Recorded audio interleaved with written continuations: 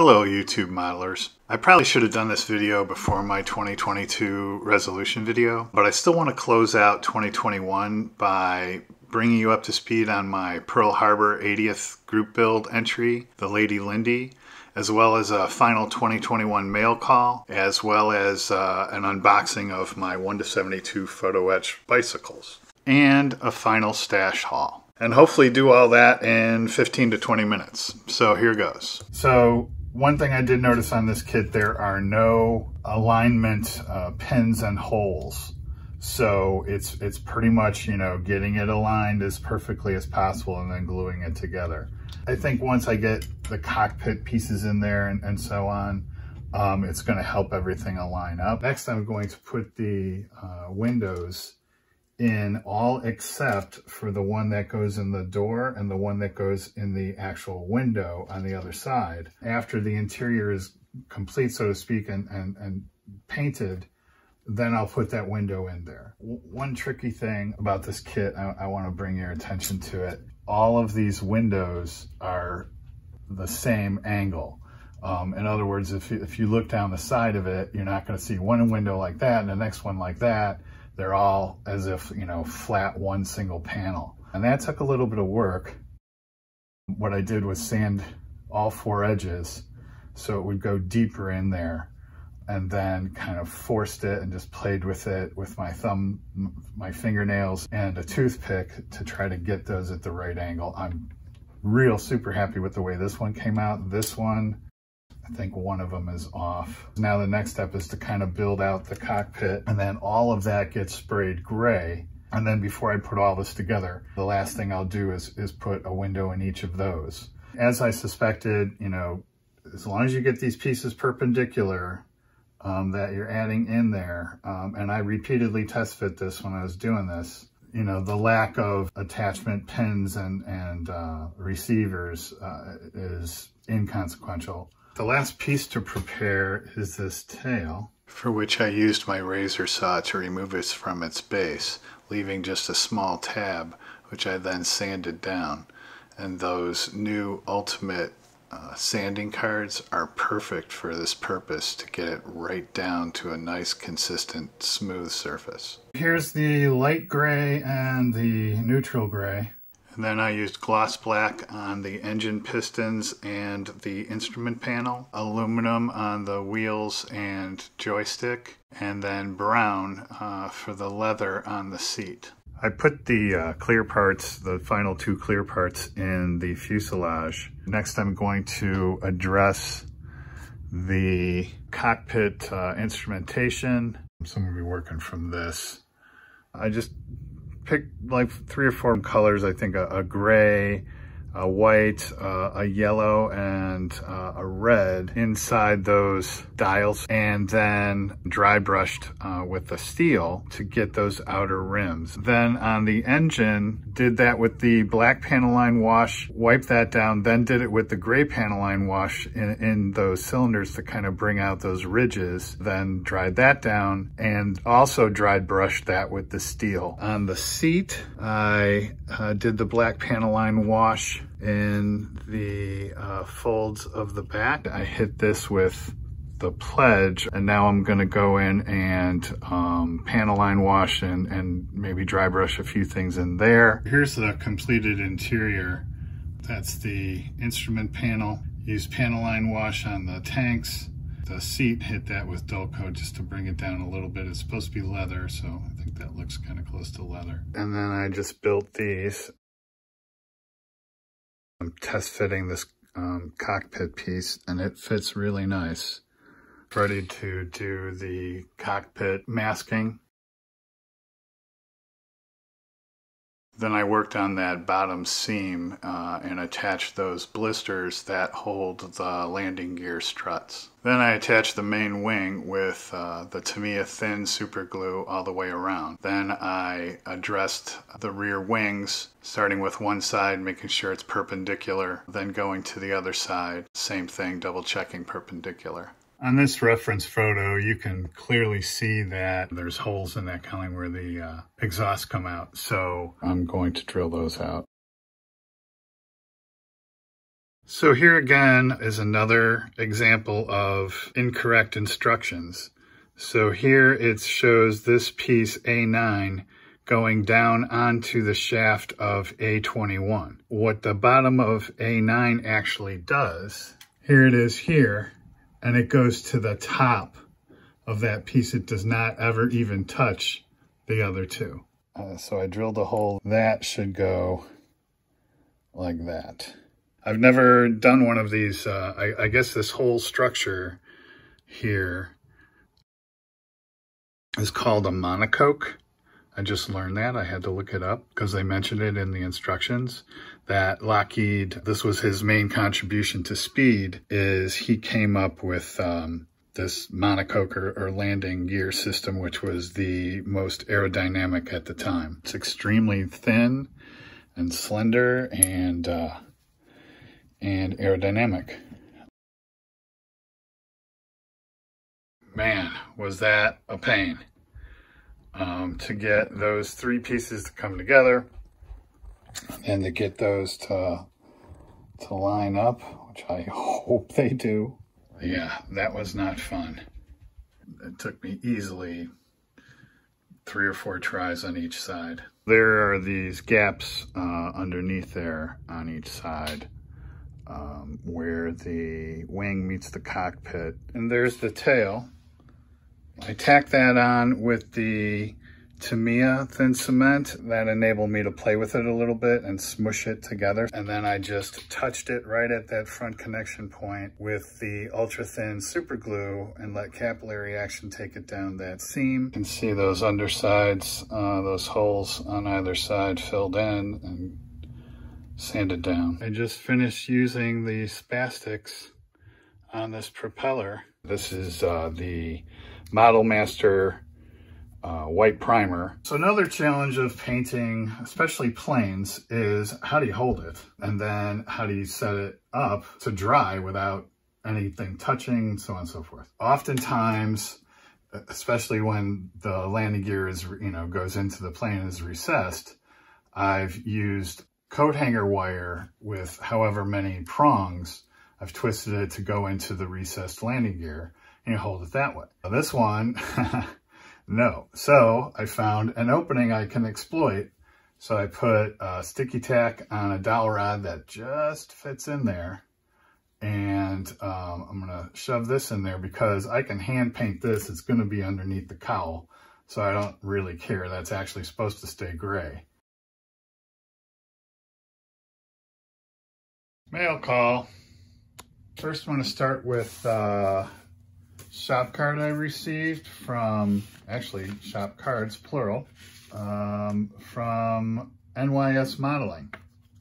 Dylan over at NYS Modeling. And he's got a Happy Holidays card, which is very cool. Some kind words on the back. And then 2 different shop cards with a couple of his awesome builds on it. Thank you very much, Dylan. Those are gonna go up on the wall. I think this next. My wife's hairdresser, whose name is also John. I'm sure my wife told him I do modeling. And I guess he was cleaning out his house and he came across this and he passed it along to me. I've already scoured this. So there's a couple of techniques in there that I'm gonna apply going forward. So that was cool. And then last but not least, I received Dauntless Hobbies. These are the 1 to 72 bicycle. Then I'm going to try to use the wheels for that tow bar or whatever that is. And the new shop cards are on the wall, right over there. Again, thanks, Dylan. So the shop card collection is growing. So the plane is now primed.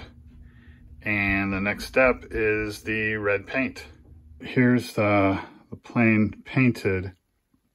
I'm gonna wait till it fully dries, but I'm still seeing kind of like streaks there.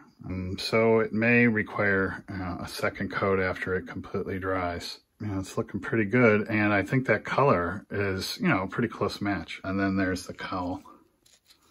I think it's because I had too narrow a needle And so I'm going to go with the biggest needle. Yeah, I think that worked much better. I don't know if you can, out in a regular light, it's not as streaky. And I touched up those wheels. I made new exhausts. I didn't like the one on the right. The gray one is the kit part. And after test fitting it in those holes on the cowl, I didn't think it looked close enough to references. So I went with some styrene rod, used my razor saw and razor saw miter box, and made those two new ones, cut them off at a 45-degree angle, and then use the pin vise to drill them out. And there's those exhausts with the gunmetal on them. While the plane dries in the vise over at the workbench, I'm going to work on this structure. And it seems like, you know, it's for moving the plane around, because that in the back there is not a tire, it's a stand. And when that's on the ground, those the rear wings probably drag on the ground, especially when the flap is folded like that. On mine it's straight and it's barely touching the ground. So I'm sure they made this to help move the plane around, as well as, you know, get that tail up off the ground. I have this 1:72 bicycle. It's actually two bicycles. So I'm going to use the wheels, and it looks like it has a fender on there. I'm not going to freak out about that. And then I have my various size Plastruck square rod, and I think there's actually, excuse me, some flat rod there as well. And then I think I just need my panel bits spares box. I can, you know, probably find some stuff in there. And so I'm going to let the creative juices flow and try to recreate as best I can that structure. I think I'll also do an unboxing of these, just because I didn't even know such a thing existed. I searched and searched and then put out the video asking, and Charlie Mac's like, they're out there. And so I kept looking, and sure enough, I found them. So with that, it's something semi-unique, so let's take a look. This is Bren Gun 1:72 BRL 7204 bicycle 1:72. They call it model accessories. So there you go, it's an accessory. Pretty straightforward directions where you bend it. Speaking of which, another tool that's very useful if you're gonna do photo etch, a bender. So basically what this is, it's kind of like a press, and it has these two knobs and these two holes, and you can kind of set it wherever you want and then tighten it down. So typically what you do, once you have your piece in there and you have it lined up exactly where you want that fold to be, right? So then it's laying on there. You use the razor to get underneath there, get it right up to that bend so it's even, and then bend it up. And then you have your bend exactly where you want it. And then you open this up and pull it out. That's how this works. And it has all kinds of different curves and angles, so that, because sometimes you want to fold it all the way past 90. So it has these bevels and whatnot. And then it has on this side a nice long straight edge, so if you do have a big piece like this, you can fold the entire thing. And they sell these even bigger. I got it from, I believe it's called thesmallsshop.com. I'll look it up and put it in the notes, but if you're going to do photo etch, you got to have one of these. So anyway, that's the unboxing of that. I'll have a whole other bicycle left. I may actually just build the bicycle. It's kind of cool. So this is yet again another Ace Hardware, one suburb over the other way from the last one you saw. Look at that. This one on the end cap, they have their testers. And then over there, you can see, those are the acrylics and these are the enamels. So again, I picked through their, this Ace Hardware's Model Masters, and got these. There's a Chrysler engine blue, Olds engine blue, and what's the, oh, Pontiac engine blue. So I grabbed those, and then, you know, a few things here and there. Sack Bomber tan. I believe I have a B52 that requires that. So anyway, yeah, just sad to see Tester's Model Master go, but what are you gonna do? Is that a sign? Testers for every surface. Testers Creative Zone. If I had room in my workshop, I would get that and hang that, but I don't. That's pretty freaking cool. So a few days later at my home Ace Hardware, I have these Ace Rewards cards that are burning a hole in my wallet, and it's after Christmas, so I don't feel like I'm denying anyone of a present, but I'm gonna use one of these cards. It's $10 off regular purchases of $50 or more, which is like 20% off. I just checked and it's $50 total in merchandise, so I can combine kits if I want. And I also had a $5 anytime coupon that was applicable as well. I don't have any motorcycles in the stash. This thing looks kind of cool. Huh. 30 bucks. Let me think about that.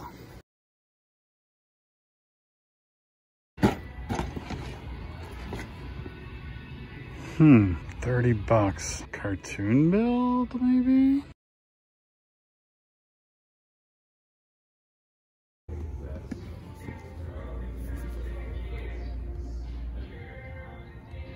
Yep, that's the one. So that is the kit that I built as a kid, because I remember those taillights. I am gonna get that.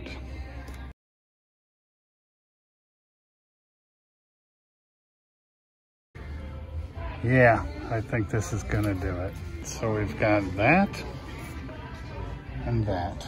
So here's my Ace Hardware Hobby Shop haul. So I got the 66 Pontiac GTO because, and this is a kit I built as a kid because I remember those taillights. And I just got some Pontiac blue engine color. And then I got the 68 Beetle. Believe it or not, my uncle used to pack his family in this when we were kids. He had one. I don't know if it was a 68, it might have been a little later. But he packed the family in there. That was the family car. So I finally got one of these. I'm gonna build that. All right, I think this is a good break point. So this is over here in the vise drying, and the rest of the sub-assemblies are all painted and waiting final assembly and decals. And then I think while that's drying, I'm gonna work on that bicycle and try to make that thing. So that's where I'm at. So as always, thanks for watching, happy modeling, and Happy New Year.